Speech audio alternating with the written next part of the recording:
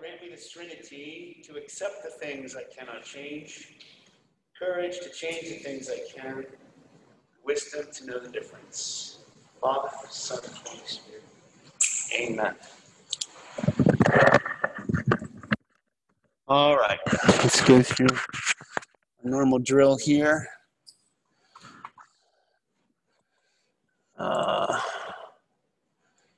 We're going to start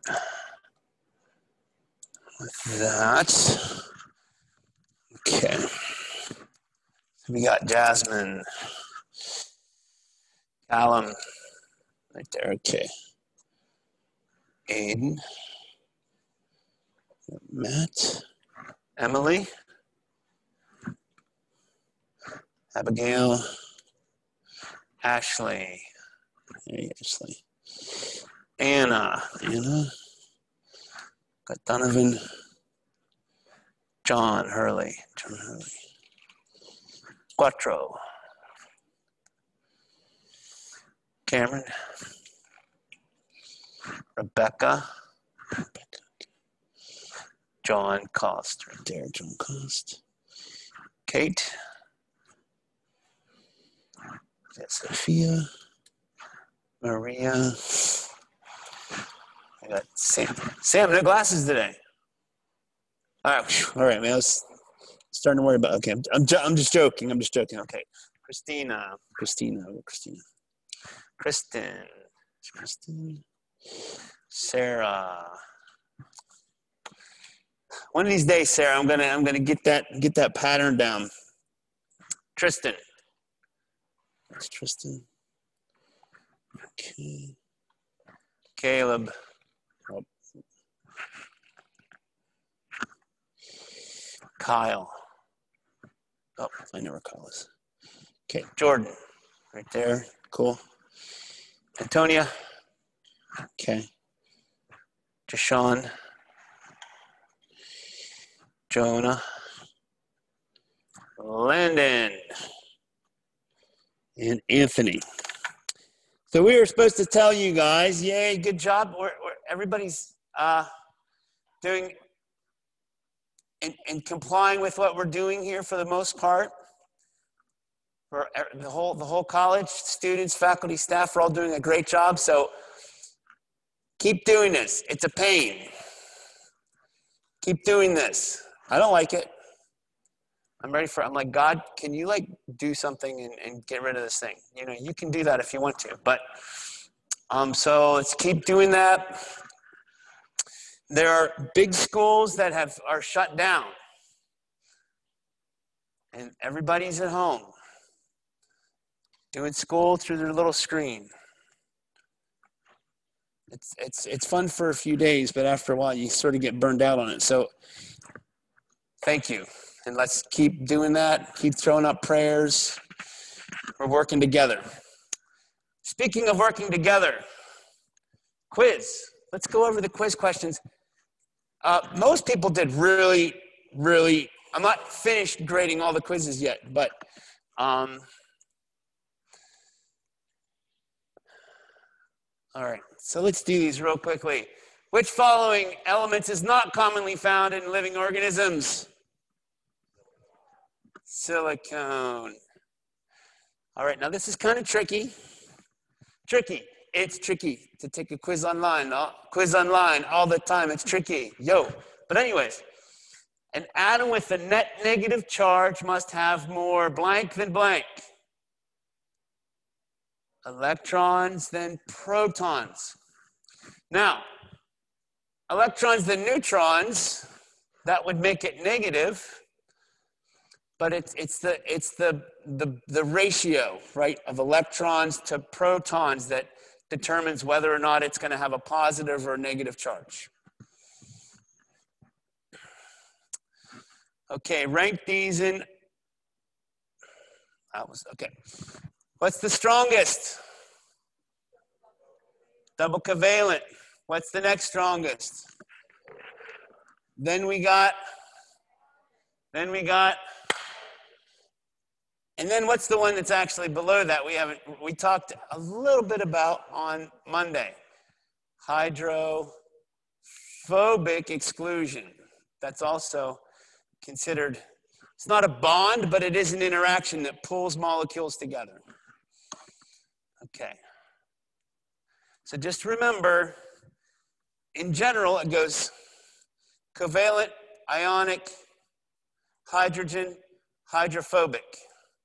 And then within covalent, as you increase the number of covalent bonds, that makes that bond stronger, right? Okay. A water is a water. A water, when water is attracted to other molecules that are not water, the attraction is called adhesion. Adhesion. Glue, tape, it's an adhesive. Sticks to something else. When water molecules bond to water molecules instead of other molecules, that's called cohesion. Co means with, sticking with, sticking with. So cohesion. And when a bunch of water molecules are exhibiting the property of cohesion, bonding with each other, at the top of a body of water, that contributes to what property? Surface tension. All right, cool, good. Metric, awesome. It's letter A, good job. You went from milliliters to kiloliters. Almost everybody got that right. This one caused some problems. So, fluorine, which is element number what? Number 9. So that tells me that it has 9 total electrons, right? Total electrons. When I say valence electrons, how does that distinguish total electrons from valence electrons? I'm going to get this. Maybe. I know. Is it? Wait a minute. Is it Ashley? Yes.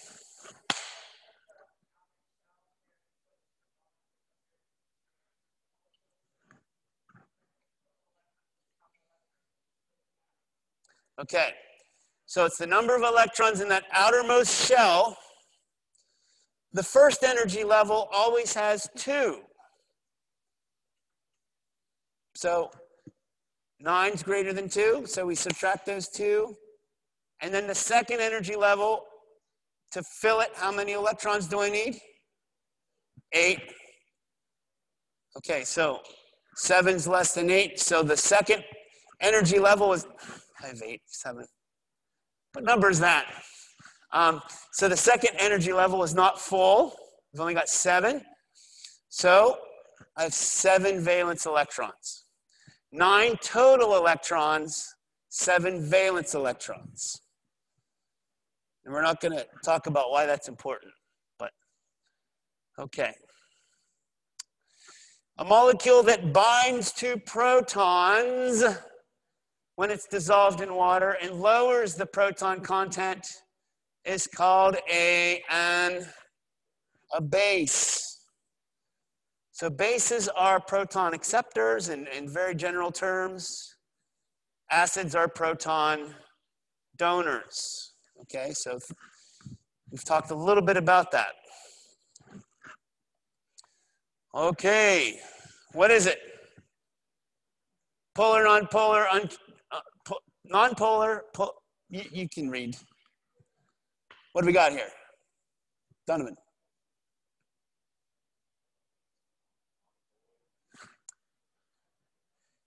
Well, okay, it's not nonpolar.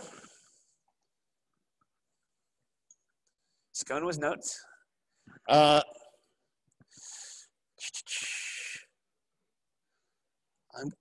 Tristan. It's polar uncharged. I'm looking for molecule. atoms, elements that have different electronegativities next to each other, right? Mainly looking for oxygens and nitrogens. We got a lot of those at the end, so that makes that polar uncharged. And remember, am I looking at this amine group on the left? No. Am I looking at the carboxyl group on the right? No. I'm only looking at the R group. Good. Okay. How about this one? That's the sneaky one. I warned you about this one. What is this one? Anna. Non-polar. Non-polar. This is, wait, that's a chicken. Wait. That's the turkey molecule, right? Try to do a turkey, all right? I'm sorry. I can see he's looking like, what is he doing now? Trying to imitate a turkey. Should be easy because I am kind of a turkey. But anyways, so tryptophan, right? Tryptophan makes you sleepy, whatever. So this is non-polar. Our amine group is completely surrounded by, what are the rest of these functional groups here? Completely surrounded by methyls, right? Methyls, methyl, methyl, methyl. This one is da-da-da-da-da-da. Because we see the minus sign. Beautiful. Okay. Disclaimer. Disclaimer. Got a lot of emails about this because you went rectangle, triangle, and then you did this one, and then the star, and then you realize, oh, I got them flipped. I get that. So if you did that, we're gonna get you get 1 out of 2 on that. I have to go back through and grade everything. So if you did that, you get 1 out of 2. I get that, that's kind of sneaky, and I didn't mean for it to be sneaky, but I can see where that was confusing. But let's go through these. What group is that? Hydroxyl. Hydroxyl, good. Amino, what's the main thing I'm looking for here?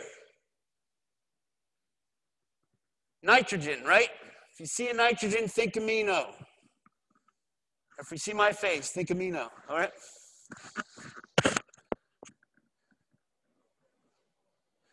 This is a carbon with a double bond with an oxygen. That's a carbonyl. If it had a hydroxyl at the end, it would be a carboxyl.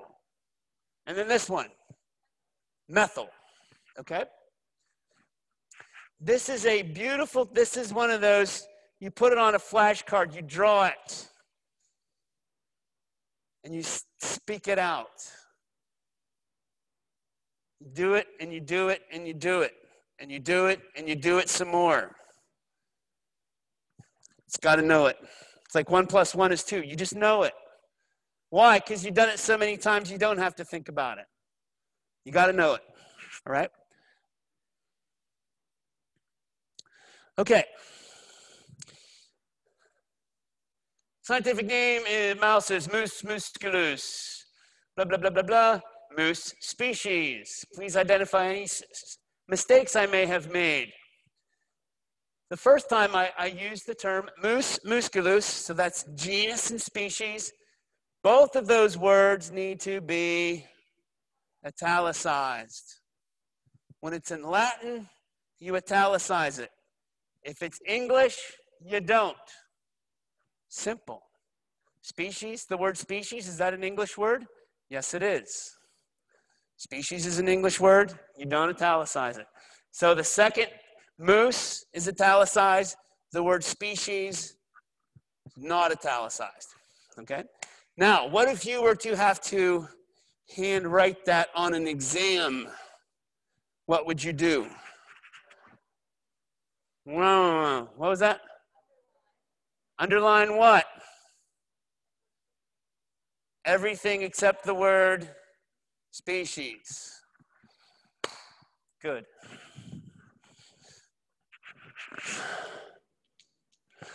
What is it? Does it? Yes or no? No. Why?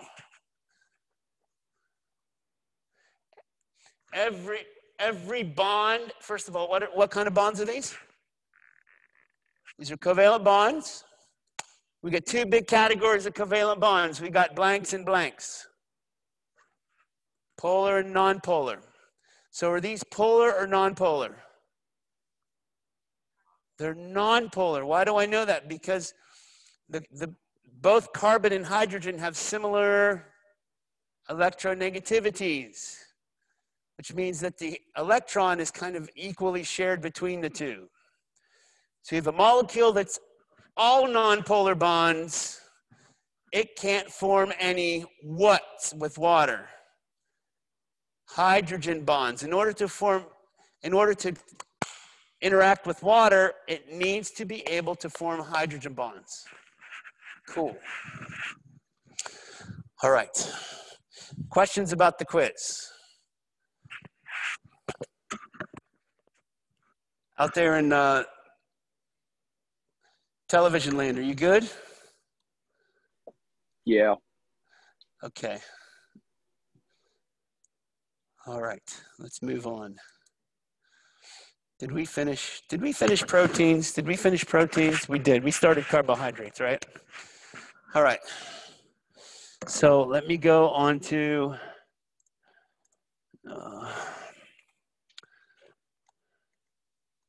okay, chill out for a second. I'm going to stop sharing here for a moment.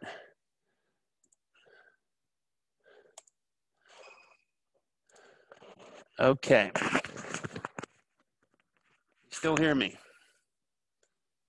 You still hear me? Uh-oh. Hello, hello. Yeah, I can still hear you. Oh, you did? Oh, no, yeah. It just took a second for me to unmute myself. Sorry. That's all right.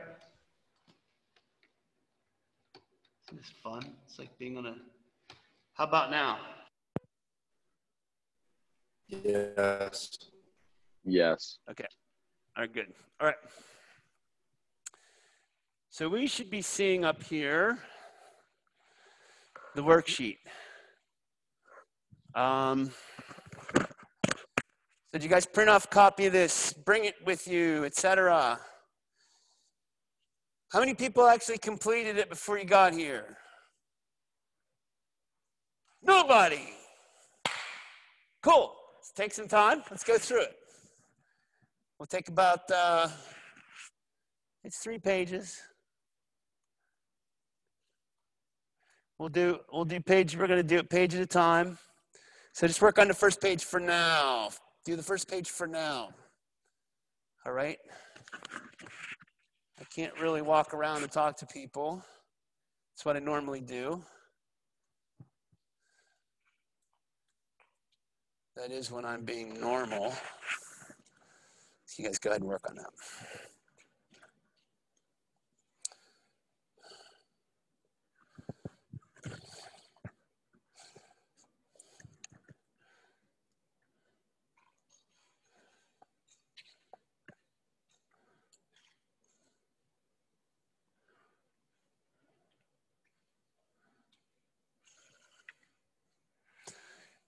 Now, we've seen this picture multiple times already, but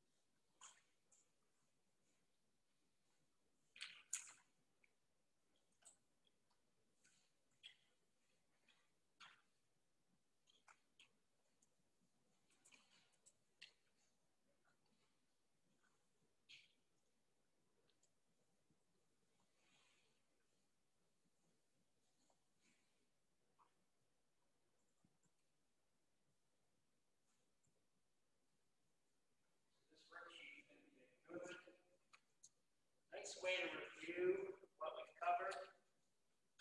You can keep working on it because it's posted online.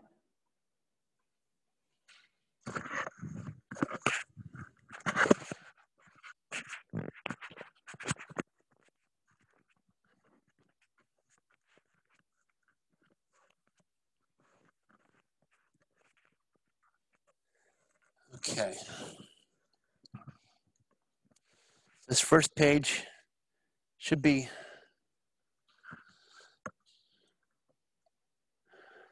all right. So let's do question 1. So you're investigating the properties of a new protein. You determine that this protein has the following sequence of amino acids. Blah, blah, blah, blah, blah, blah, blah, blah, blah. So when we're talking about the structure of a protein, and we're simply talking about the order of amino acids, the order in which the amino acids are in this protein. What level of structure are we talking about? So that's the primary structure. Primary structure, right? That's always primary structure.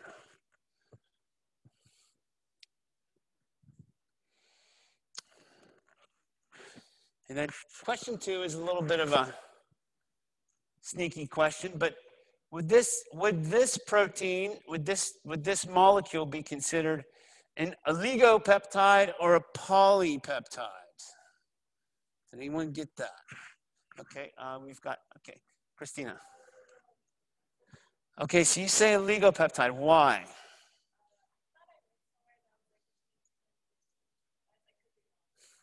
Okay.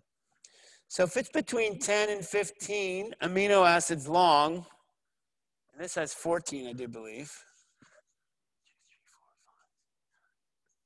Oh, it's actually 13. I guess I can't count. So this is an oligopeptide.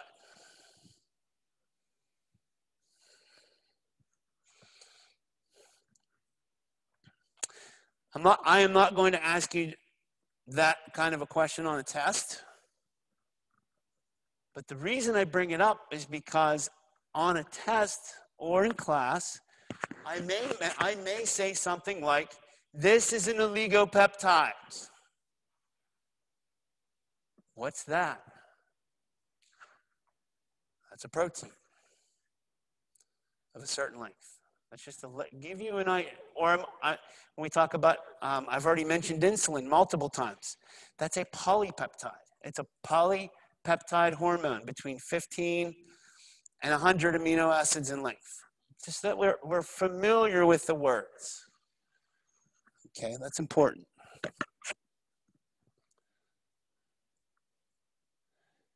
This figure below shows 2 different shapes of protein structure.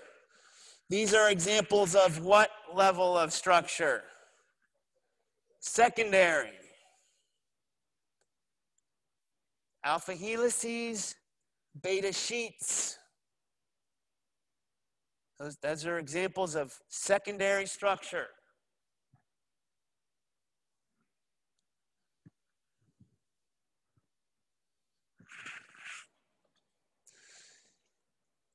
And what happens is that, for example, as we've said before, in the beta sheet, by the way, the arrow is showing you the direction in which the amino acids are assembled. They wrap back and forth in this manner, and then these strands are held together by bonds. And in the alpha helix, the different coils, sections of the coil, are held together by bonds. What kind of bonds are those? So when you see something that says bonds, for studying purposes, bonds, there's 4 kinds of interactions we've talked about. Covalence the strongest, ionic, hydrogen, hydrophobic interaction. Boom, boom, boom, boom. Okay. So what kind of bonds? Hydrogen bonds. Awesome. Good. Secondary structure involves hydrogen bonds only. Okay. Ask you all to keep on trucking.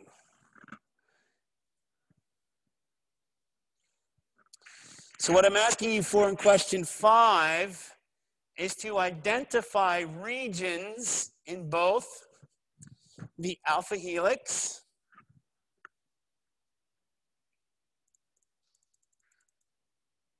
come here, Sean. Okay. To identify regions in the alpha helix, the blue on the right, or here in this beta sheet. Find some places where you could predict that there would be some hydrogen bonds. All right, take a minute or so. Let's take a look at that.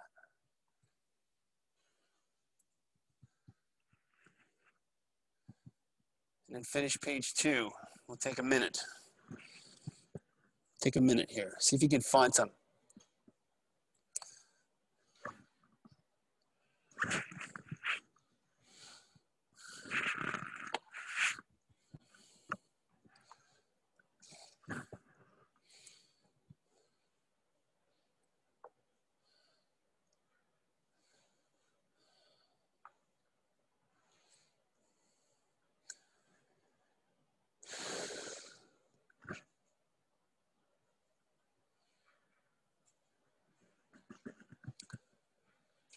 So secondary structure, alpha helix and beta sheets. The result of the formation of hydrogen bonds between what's and what's of amino acids. Okay, oxygens and hydrogens. Let's be a little more. So Anna.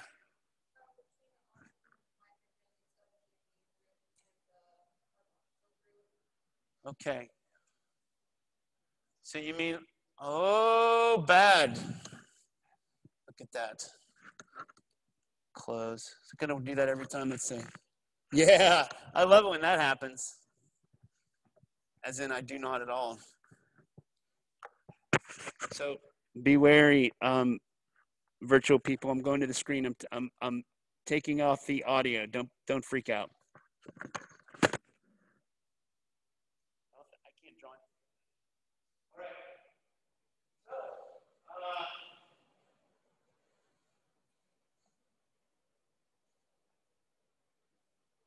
like where? Here?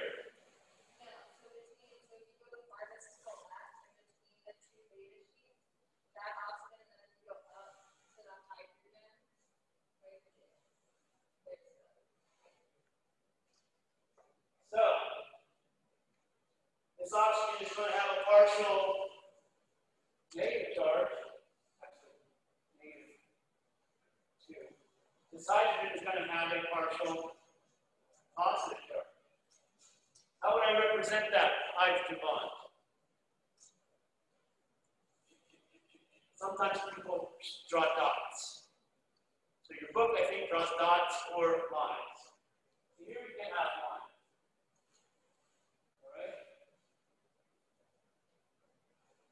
Here we can have one, right? Roy. How about the alpha helix? Alpha helix, hydrogen bonding with the alpha helix. How do we do it? Where do we find one? Come on. Deshaun.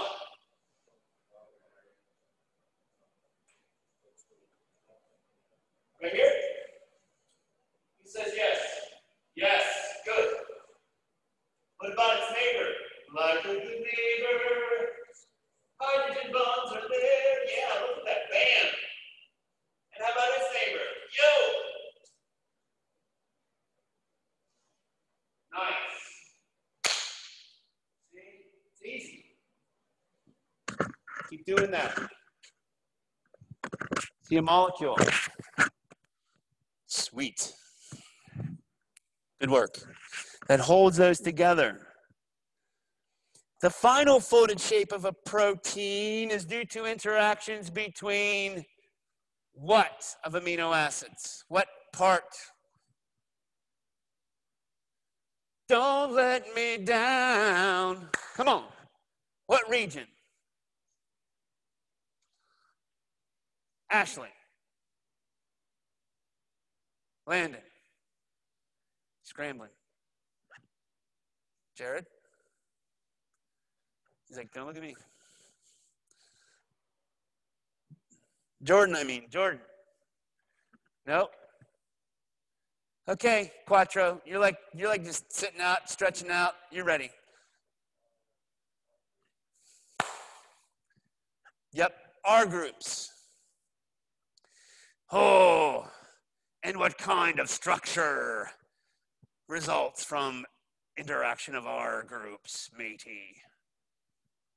Tertiary, right? Because there's a big R in the middle of that one. Tertiary structure. All right. So the final folded shape of a protein is called the tertiary structure. R. Okay. Last. Number 8, just to circle and label 2 examples of each kind of secondary structure. So we're not going to cover that per se. But I've got some letters. Let's slide this up here.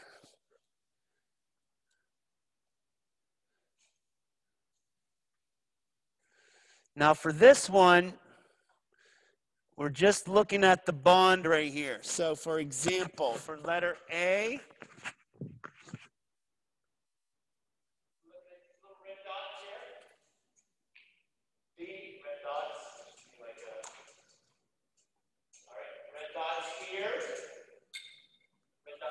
then B's got a solid line. So when you're, see how these things are represented, think. You gotta think. That bond might be there. And then, then we've got F.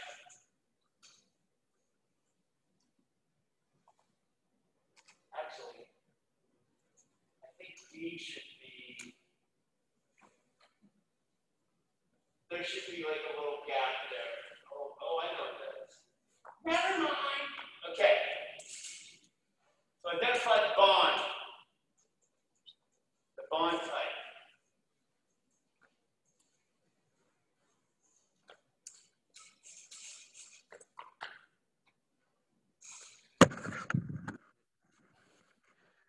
Okay, those of you out there in virtual world, how you doing with this? Are you following what we're doing?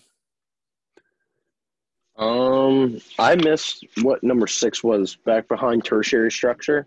Okay.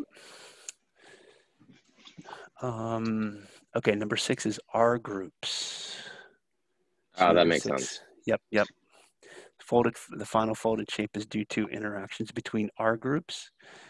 And then that final folded shape is called the tertiary structure. Yep. That's the tertiary structure of the protein. And now we're on the picture here. So what we're looking at with this purple cartoon would actually be the tertiary structure of this protein, okay? That's the tertiary structure of this protein. So, as we're looking at this, what kind of bond is represented by letter A? What kind of bond is represented by letter A? Let's go to Jasmine, letter A. Hydrogen bond. Who agrees? All right, that's a hydrogen bond. Dead giveaway. It's interaction between the hydrogen on that molecule up there. By the way, what is this molecule up there? HOH. That's water.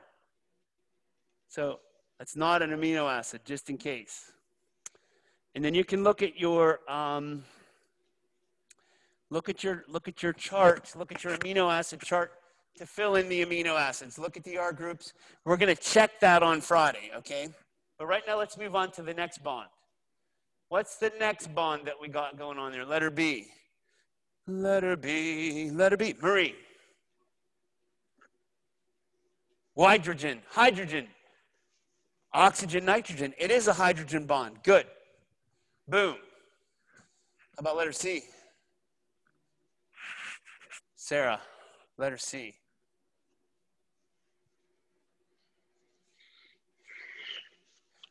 Okay.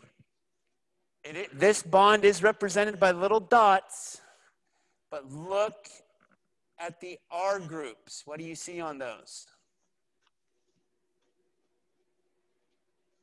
What do you notice about those R groups that are a little bit different than the other ones we've talked about?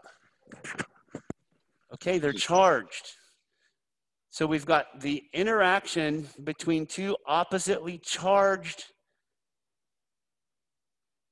R groups. So that's ionic. Awesome. Good. Sweet. Now we've got, this is a tricky one. Tricky. I think I'm gonna have to post that video. That Run DMC video is gonna get posted today. Tricky. This is a tricky bond. What kind of an inner bond is this? What kind of bond is this, all right? Are you ready, Rebecca? This is hydrophobic interaction. Yes. This is hydrophobic interaction. So we're looking at this, and when you see a ring, I gotta go there, the Dark Lord Sauron. Anyways, Lord of the Rings, anyone? Bueller? Okay, whatever. So, when you see a ring structure like this,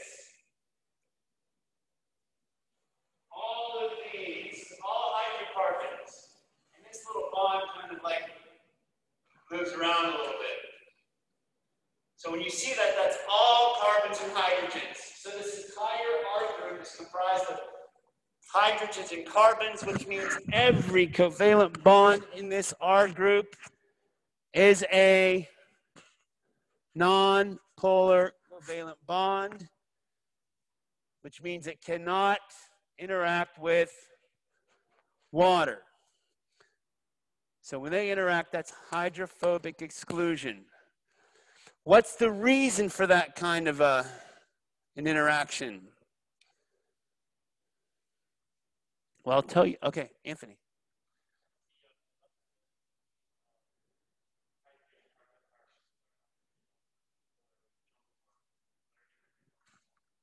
That's correct. That's right. That's technically right. And there's a functional reason too. There's a purpose for this. When this protein, this may be a protein that has part of this protein may actually be in a plasma membrane. And you might recall from when you had biology in high school that the interior, so it's two layers. We've got these polar layer on the inside and outside, and the middle is all non-polar. So in a lot of proteins that are interacting with the plasma membrane, there's regions of those proteins where you have non-polar amino acids that help it interact with the plasma membrane. Or this could just simply be a way that this region, this little loop area can come together. Good. Hydrophobic interaction. How about letter E? That's hydrogen bond. F. Anthony. That's a covalent bond. Yes.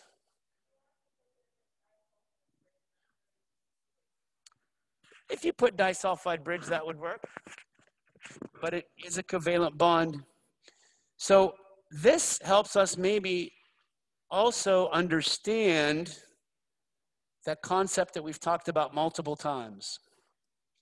Secondary structure is the result of hydrogen bonding only. Tertiary structure can result from the formation of covalent, ionic, hydrogen and hydrophobic exclusion bonds or interactions with other R groups. Yes, Ashley. Oh, thank you.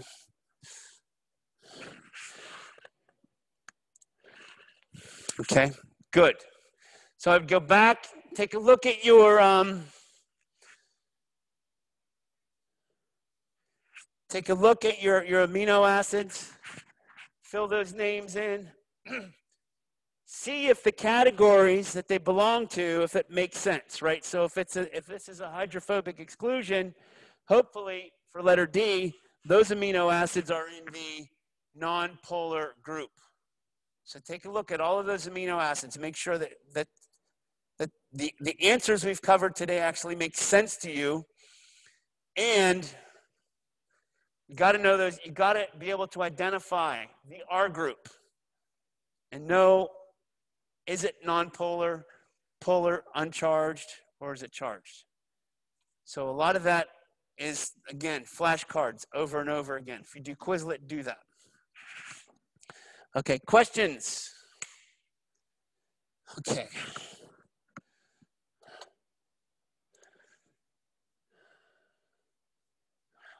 We timed out, man.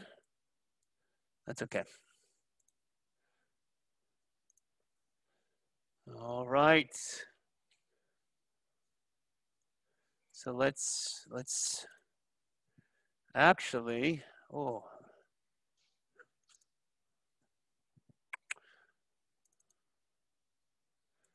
right.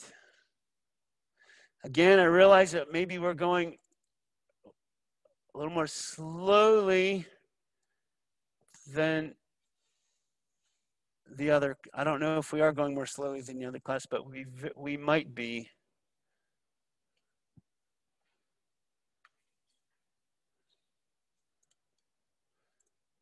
I don't care. All right. Let's get back to our sugars. So now we reviewed. We're going to hit on this just a little bit. Just a little bit. So the monomers are called monosaccharides. Triose is 3 carbons. Pentose is 5 carbons. Hexose is 6 carbons. Don't look at the shape. You must count the carbons.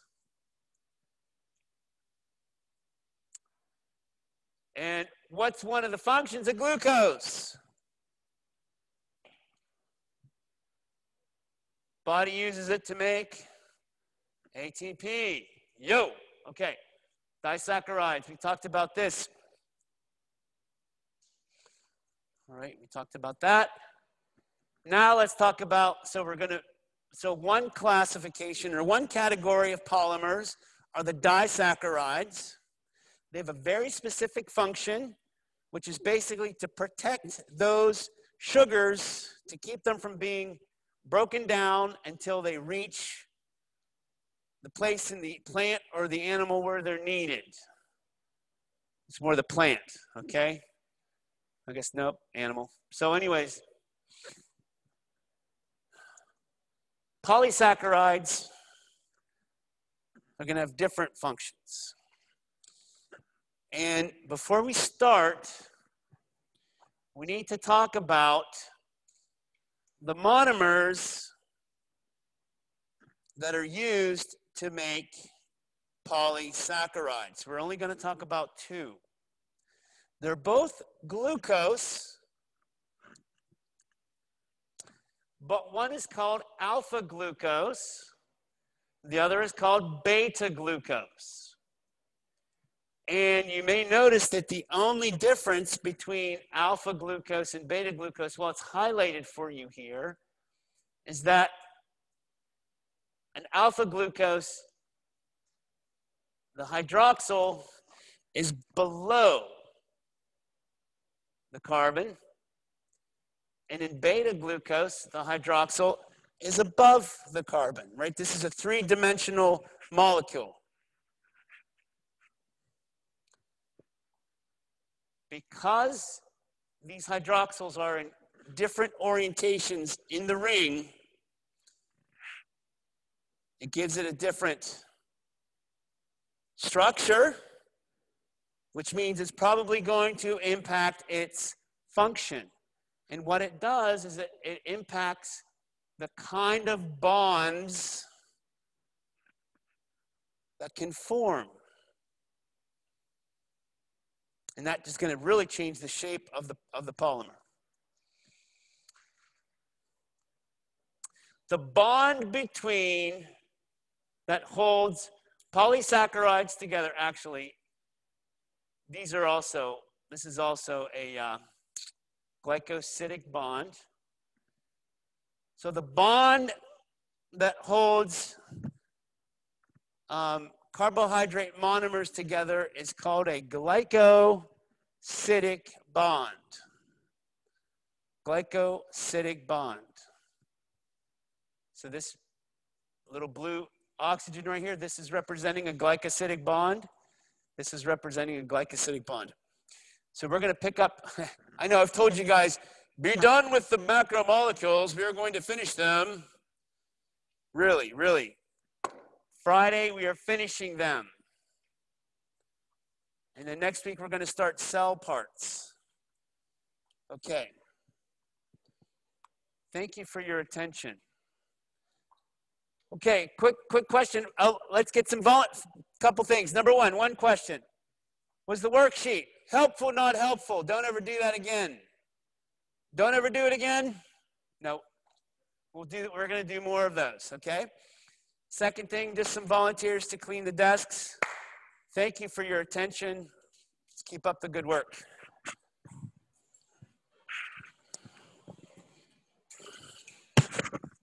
Still recording on here?